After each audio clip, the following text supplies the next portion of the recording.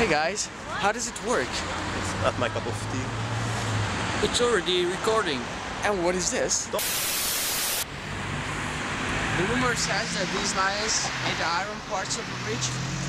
In fact, the bridge was built in the 19th century 350 years ago and was blown up in the Second World War. And after that, after 4 years, it was completely rebuilt.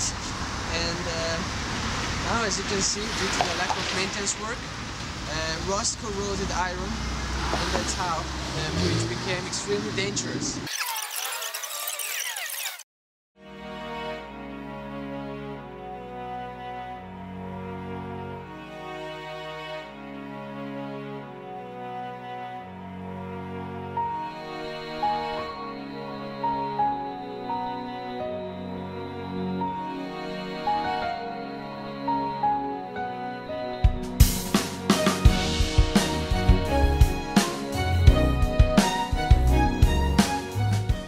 Hello, this is Professor Kowalski and I will share a few things with you about corrosion on the CIM bridge, which is a famous Hungarian suspension bridge along the Danube. As you can see, there are many signs of rusting. But anyway, what causes rust? To make it simple, in the nature, iron ore is connected to oxygen. To make steel, we cut oxygen from iron. So what we call corrosion is when oxygen comes back to its old friend, iron. But where exactly do we need iron in a bridge? Of course in handrails and the whole framework, but also parts that we can't see, the reinforcing bars inside the concrete. Why do we need them? The concrete has excellent compressive strength. However, it has an undesirably low tensile strength. To counter this weakness, we use reinforcing bars. Without them, the bridge can't support much weight and the concrete could bend or crack. Now you can ask, how can oxygen reach these bars to make the steel rust? The concrete provides a corrosion-free environment for the steel reinforcements. Problems appear because of high-weight deethers that contain chloride ions which clear the way for oxygen. When it corrodes, it expands. We can see the proof of corrosion in the cracks it causes. As corrosion continues to develop, the delimitation can break away, creating potholes. That's how corrosion endangers the car and the pedestrian way along the bridge and of course the whole framework. We can do certain things to prevent it, such as applying protective coatings, but if the maintenance work starts too late, the only possibility is to replace the parts that have become corroded.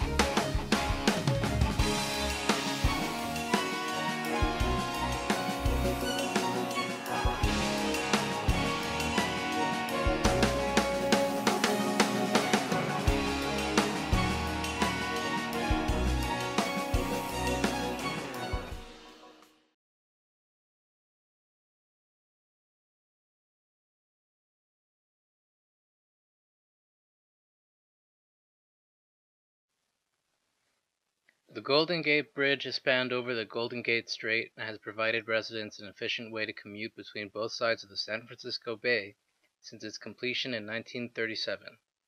At the time, it had the largest span of any suspension bridge in the world. This, along with its distinctive international orange paint, has contributed to the popularity of its colossal landmark. The paint protects the underlying steel from the corrosive, salt-rich sea breeze coming in from the Pacific, and has been reapplied numerous times over the years. But what exactly would happen if they were to stop?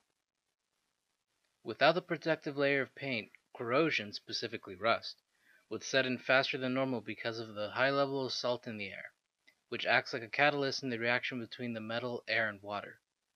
The rusting metal would harbor dangerous bacteria that poses the very serious health risk of tetanus to anyone who cut themselves on its surface. Something as mundane as a hand rubbing against a railing could quickly become fatal. The truss supports underneath the bridge would weaken over time and could eventually give way. In addition to this, the bridge's roadway was designed to sway, and rust would make the cables brittle and weak, making it a very real possibility that high winds could tear it to pieces. Fortunately, the bridge's protective layer of paint continues to be maintained and protects the landmark from the harmful effects of corrosion, assuring it will be around for generations to come.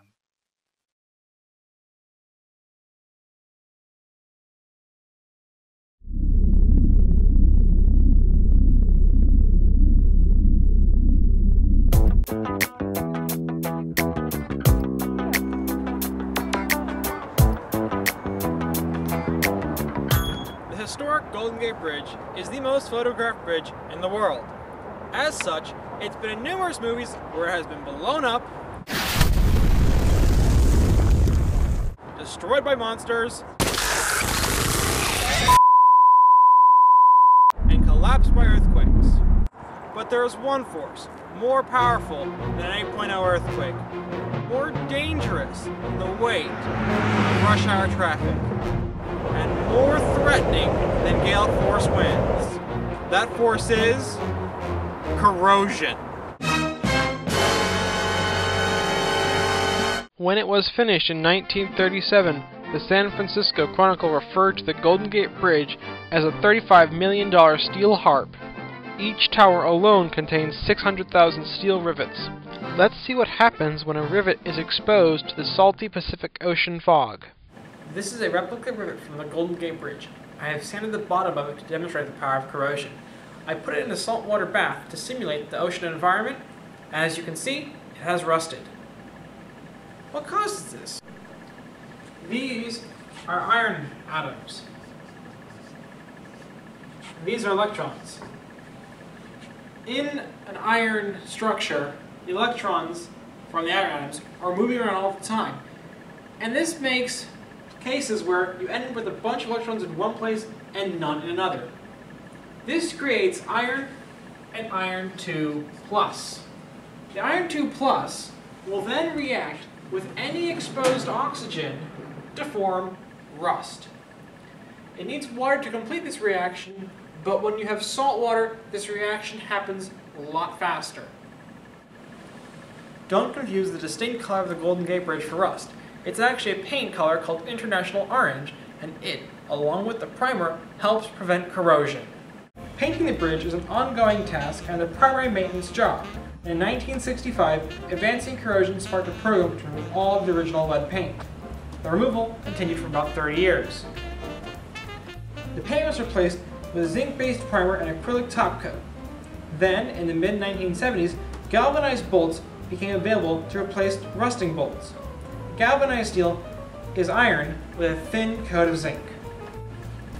Why zinc? Well, zinc prevents corrosion. Zinc carbonate forms an impermeable and insoluble layer, but it's not foolproof. Corrosion is inevitable due to the environment where the bridge is located.